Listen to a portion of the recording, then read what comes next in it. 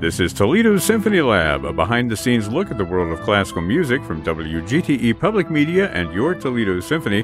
I'm Brad Cresswell. Joining me in the studio today are the Toledo Symphony's president and CEO, Zach Vassar, also the TSO's marketing director, Felicia Canny, and we have a couple of guests joining us by phone. That is Principal Second Violin and Artistic Administrator Merwin Sue, also our intrepid music director, Elaine Trudel, both joining us from home. Merwin here in the Toledo area and Elaine up in Canada and Montreal. Welcome to both of you.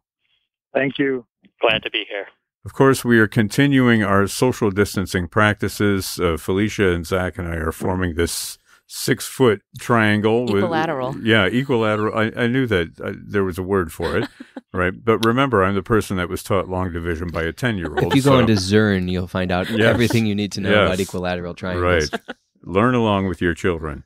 That was an episode from a couple of weeks ago. But today we're taking on, again, another facet of how musicians are coping with coronavirus and with the restrictions that have been put in place on traveling and on interaction and all of that sort of thing. So it's a great big whole new world that we're all coping with right now. So we want to speak to that personally and how it's affecting us and how we're getting through, how we're coping with all of this. And I know, Zach, you've said, music obviously is a big part of that. Do you want to start out with your ideas? Well, I think a couple of weeks ago we spoke about how the arts organizations can help, frankly, a scared and shocked public to survive this. We can all find ways to use the arts to give us respite from the headlines, to reassure us that there is greater humanity beyond all of the challenges that we're facing. And I think it's interesting to just see, if you look at social media, what's been going on. I was really surprised at my reaction, Brad, to one of the things that you posted on Facebook. You had a post, I think, from the Rotterdam Philharmonic, and the musicians of the Rotterdam came together to record the Ode to Joy from Beethoven's Ninth. And it was basically more or less one instrument to a part, but they all had earbuds and were recording to a click track, each at home, and then somebody mixed it together to be the Ninth Symphony. And I remember very clearly where I was when I watched that. I was standing in my kitchen, and I started watching. It was about 5 minutes long, and you're interested in the novelty of it. You're asking questions as to how they put this together, and then the choir comes in, and my eyes just filled up with tears immediately. And it was one of those biological reactions or responses I didn't see coming. Yeah. And I wondered why I was so moved. And you think about Beethoven 9, you think about that piece. It's always been used as kind of a celebration of the end of something, the fall of the wall, the end of the war, major anniversaries. But here it took on this sort of just a reminder about brotherhood and humanity, which the Schiller text is all about. And I think that's where my tears were coming from, is that in the age of coronavirus, it took a little bit of Beethoven to just knock me off my feet and really reassure me in a different way. Yeah, a message about joy and brotherhood on the face of it, the Schiller poem, but also becoming a message of hope, really, nowadays, given the current situation.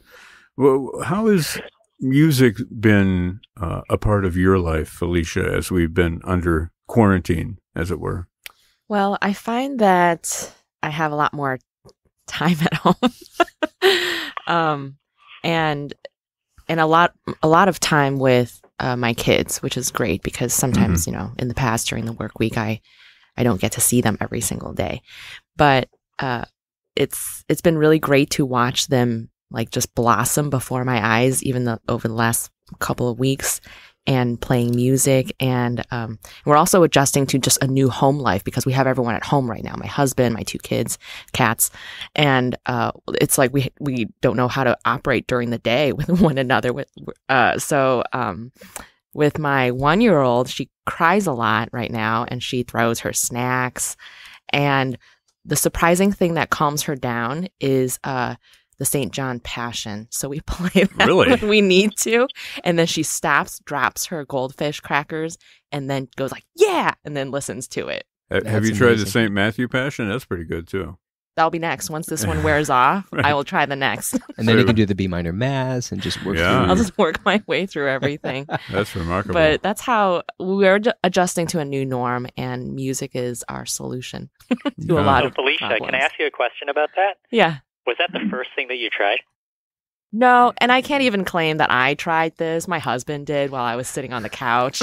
I love this idea that Chris scratches his head and says, "You know what might do it? St. John Passion. Let's Yeah. go try that." Wonderful. You That's were great. not sitting on the couch or laying on the couch. You were social distancing. That's Yes. That sounds more active. Yeah. If I may jump back in here for a sec, though, just thinking about listening to music, I'll throw a huge compliment to WGTE. I've had the fortune of listening to WGTE almost all day in the house, and it's something I don't typically do because I'm at the office and I have meetings and telephone calls. It's been amazing to hear this great radio station just kind of spoon feed these beautiful curated courses of meals of music, and I really am reminded as to how fortunate we are to have this great radio station here playing beautiful music for us. Mhm. Again, I have to reach 6 feet to get to my soundboard, so there's a little bit of a delay every time I want some noise to happen.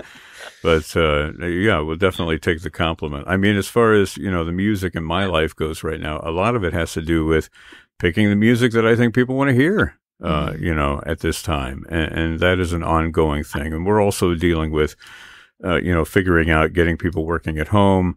Making sure that we follow specific rules as a media organization. We can stay open during this time of sequestering here in Ohio, but we also have to provide the opportunity for those who want to work from home who are able to do that as well in the interests of public health. So there's a lot of stuff on my plate as far as figuring all of that out and hopefully providing some content that gives people a little bit of respite, during this stressful time. Has this time changed how you curate your playlist? A little bit, yeah, a little bit. Mostly in the sense of like, I better not play that Rite of Spring right now. It might be a little too agitating sounding, or you could try to gravitate more towards pastoral repertoire. Right? Interesting.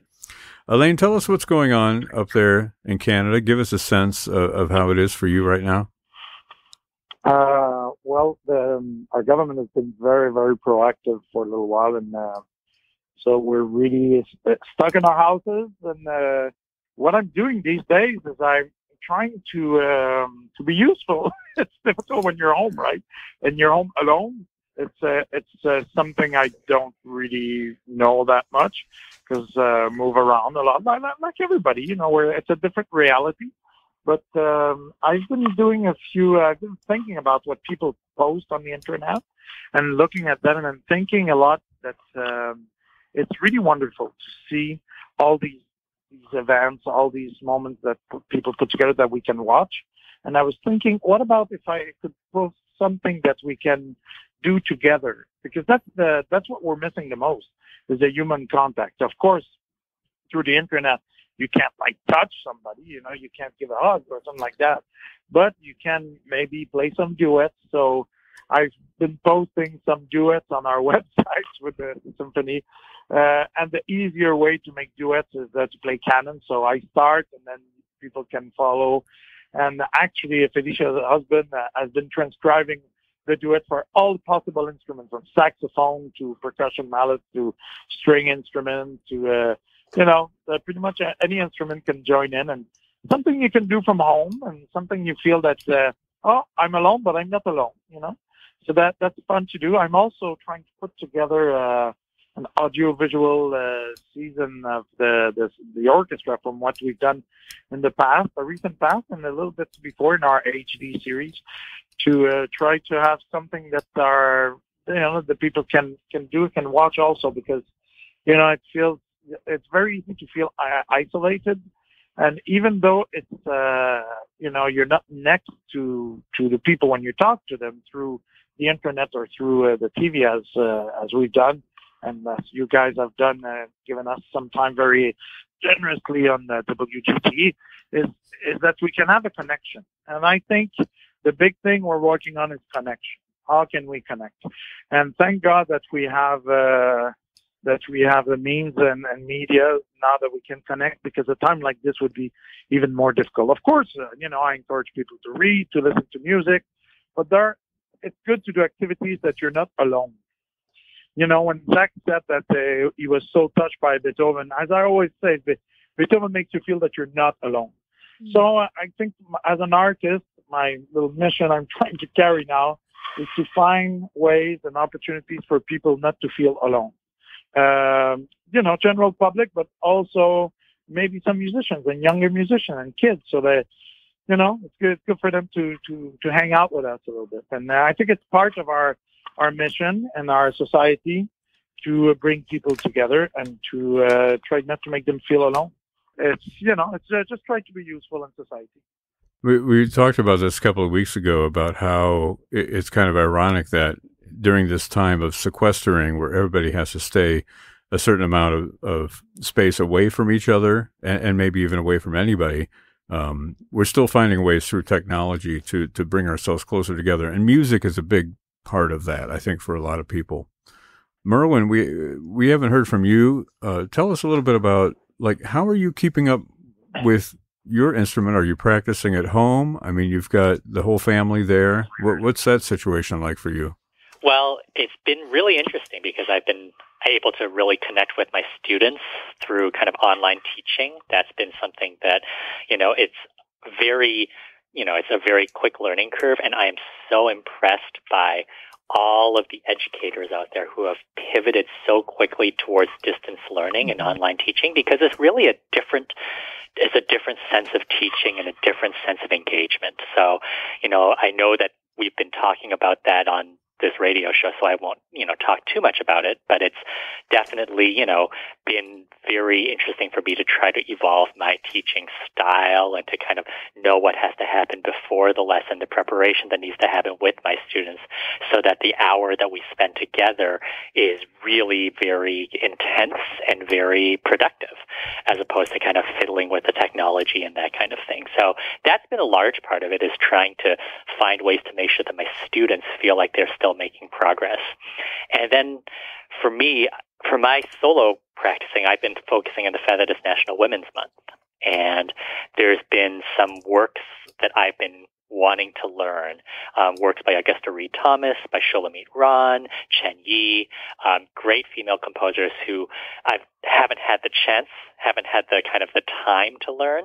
And, one of the great things about being a part of an orchestra is that you're learning so much music, and so much music is coming at you. When you don't have that opportunity, you can kind of go into your own archives and say, oh, this is a piece I've been meaning to learn, that I've been wanting to do. And so it's a combination of learning some Beethoven string quartets, because that's coming up in August, and learning these works by these great female composers. So that's what I've been focusing on. Yeah, that's great. I mean, interesting again how new doors are being opened for so many people by the events that are going on right now. What are you listening to at home, Zach? What's your go-to for something like this? I mean, aside from Beethoven, and let's take Mahler out of the picture. Well, I have to confess that so the Berlin Philharmonic has made the digital concert hall open to all. I used to have a subscription to this, and I let that lapse when my daughter was born. I just didn't have enough time to really get into it. So I've pivoted back, found a little bit of time at the end of the day to explore the digital concert hall. And I've gone pretty deep into Bernard Haitink's recordings with them from the 90s, including the music of Mahler. And so that's my nerdy response to that question. But thinking to your comments about the type of music you're programming, I feel like in our house, we've been trying really to keep, beautiful and quiet music on in the background, just to maintain a nice atmosphere. So in the morning, it's a lot of, solo guitar music or, quiet string music. Wait, I thought you had my radio station on at home. Well, I'm talking about the time when the news is normally on. Okay. Yes. Okay. Just to clarify. Then, of course, as soon as 9:05 comes on, we switch over to Haley's show, and then we listen to your show, of course, in the afternoon, and of course, then we compare it to how great Haley's show was. Yeah. Right. It's a family discussion, isn't it? Right, I got to the soundboard faster that time. You notice? I did. But no, it is interesting just how even in our downtime we try to listen to that kind of contemplative music that you were describing earlier. Yeah. Well, that's a really good idea because I think kids can sense when people are agitated or frustrated, and we underestimate that sometime. And I'm glad that Zach mentioned playing music, and we do have music on at our house as much as possible as well. And I'm finding that I sing a lot more than normal too, Really? which is really not what I usually do, what I like to do, because I feel very self-conscious about singing. Can you give us a sample? No. Or tell us what you like to sing. Oh, well, I think my kindergartner has some music assignments. So we resurrected Each of Us is a Flower, this elementary music song. And she's learning this other song that is about going to first grade to the melody of New York, New York by Frank Sinatra. Wow. So that has been hilarious. I was thinking more like the wheels on the bus, or something No, like that. we're past but that right now. Yeah. you've gone End of past kindergarten. But something that people can do when they're at home, and we recognize that a lot of people are moving their offices to like a work at home arrangement. We've been curating these Spotify work from home playlists that you can access.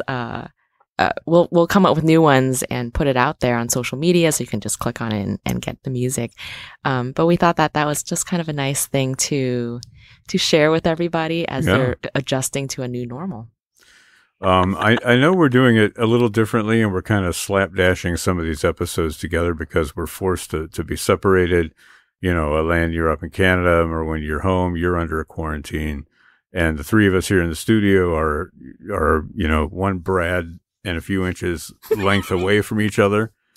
That's how we measure things this now, is like how body I figure it length. out. Yeah. No, I think I look at somebody and I'm like, could I lay down on the floor between the two of us? If I can, then we're good. Oh, are you? Right? How tall are you? I'm 6'3", Oh, so I figure okay. that's So that's a good measure. Yeah. So if anybody's closer than what I can lay down between us, then that's too close. Are you guys two Felicias away from each other? Whoops. Yeah. Hey. I know. Why is that the song that We comes got to up? pay for rights for that music now. Yeah. Watch out. Edit that. So we do have a little bit of time left, and I thought it would be fun to sort of go into the archives and dig out a couple of quizzes that never actually made it to air, that we've never done before. Quizzes that I wrote, but we never had time to use. Just to be clear, Felicia does not know the topics of these quizzes, correct? Nobody I knows. usually Okay, don't. good. Okay. So she is now, not able to study ahead and know all the answers. Yeah. I never know all these. But Merwin's I'm going to never in win that anyway. We position. know this. I mean, That's totally not true. okay. So you have a choice. There are two different quizzes here. One of them is musical patriarchs, and the other one is Haydn Symphony nicknames. I think we should do musical patriarchs in non-National Women's Month. I will do musical patriarchs for 800, please. Okay. Are you in agreement, Felicia and Elaine? I like the Haydn Symphonies one better, but that's up to you guys. Well, Elaine, you decide Why don't we because just you're do the both? furthest away. Well, if Merwin picked the Haydn, let's pick the other one. Okay, that's good. We're going to finish out the whole podcast talking about which quiz we're going to do. Yeah, exactly.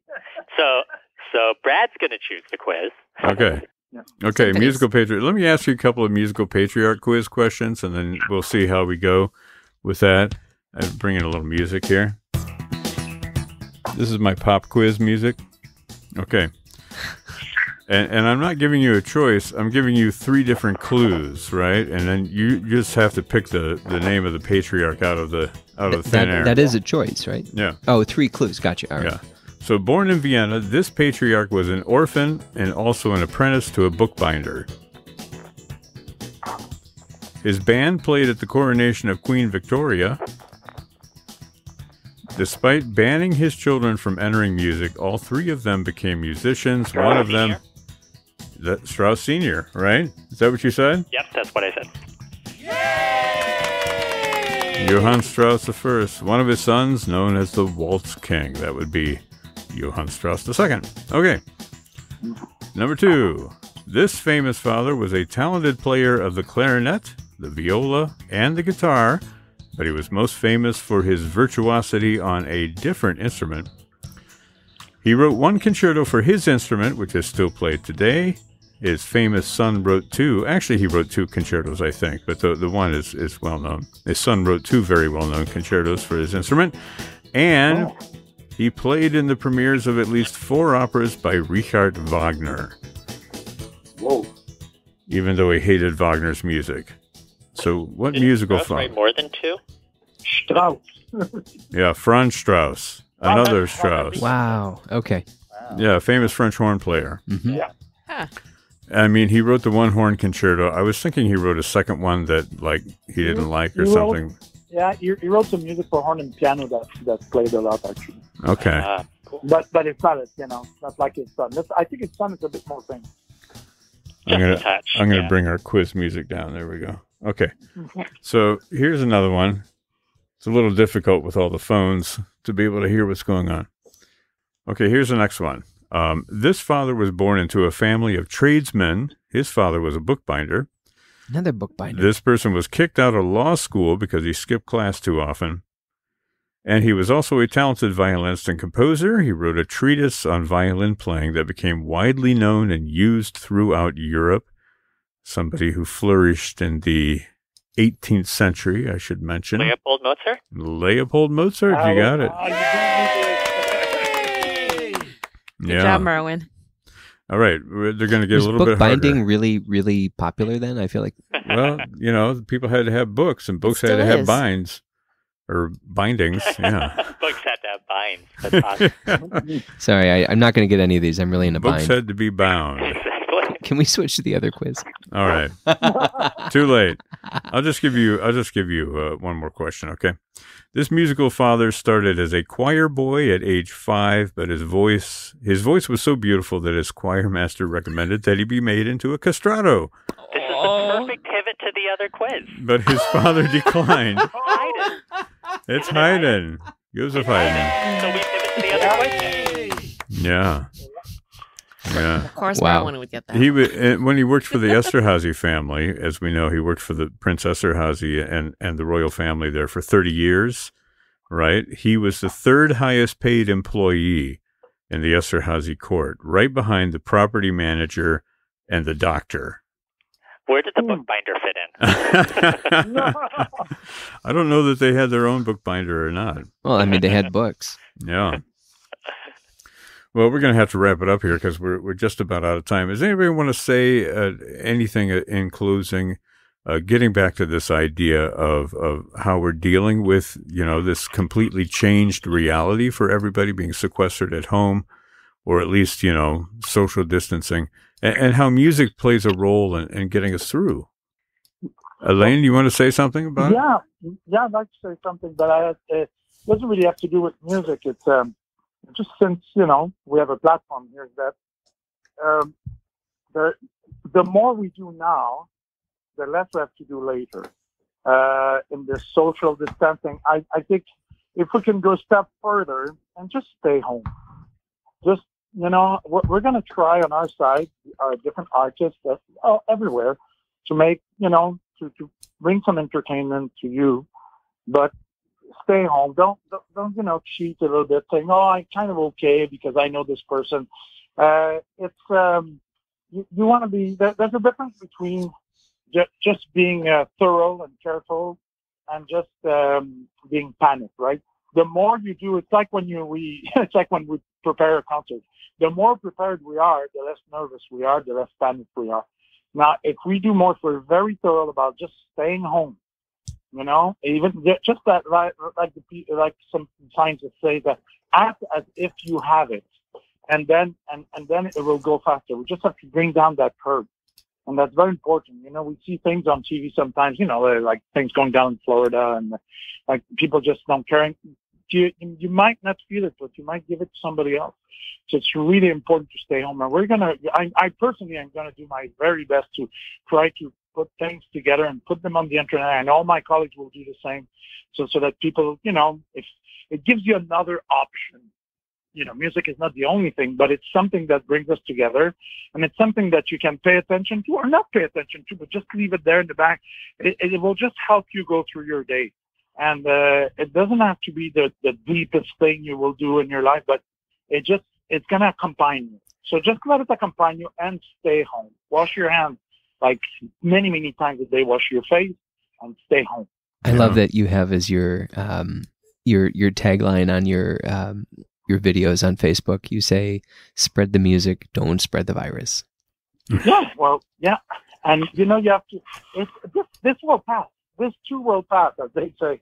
It will pass, We just have to be diligent. And it will completely pass and we'll be fine. We just have to be diligent and not, especially when it starts to get better. Like in 2-3 weeks, when the curve, we see we're like at a plateau and comes down, that's the time to, it's like we say here in the north, we say in April, don't take one thread off, because you're going to catch a cold. Well, let's keep acting as if, we're in the peak of it when it gets better. If we can remember that and just, we're going to get through this very, no problem. Yeah. And I do think it will get better and we will get to the other side of this. And maybe, a year from now or many years from now, we'll look back on this moment and realize maybe that the world needed to be unified, everyone on earth, against this virus that is going around the world. And, because I'm seeing more unity than ever before, not against, people or a person against another person, but kind of the human race against this virus. And that's inspiring to me in a way. And I think the glue that kind of holds us together, at least from what I've observed in my life and from my friends on social media, is truly music. And I'm not just speaking as a representative of this organization. I really do believe that, we're being brought together and held together by music. Yeah, and that's been a function of music for centuries. It's just that it's becoming more immediate now for many folks who don't think about it so much. It's becoming a big part of people's lives. And we really look forward to the time when we can all get together and make music together again in person.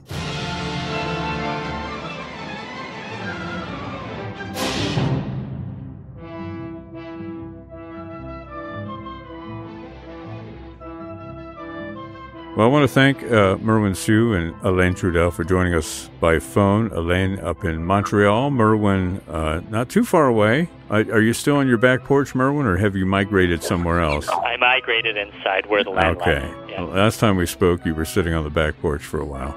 Yep. But we're glad to have the both of you joining us here on Toledo Symphony Lab. I also want to thank Zach Vassar and Felicia Canny for joining me here in the studio. 6 feet of separation between the three of us. One Brad and a few inches. I don't want people to think I'm just 6 foot. I mean, I'm actually a little bit taller than that. So one Brad and a finger, right? This program is a production of WGTE Public Media in collaboration with our sponsor, the Toledo Symphony, with generous support from the Rita Barber Kern Foundation. You can download episodes of this show as a podcast by going to our website at wgte.org/lab. You can also subscribe to us through your podcast app of choice, including Apple and Google Podcasts. My thanks to everyone who joined us today. I'm Brad Cresswell. You've been listening to Toledo Symphony Lab from FM 91.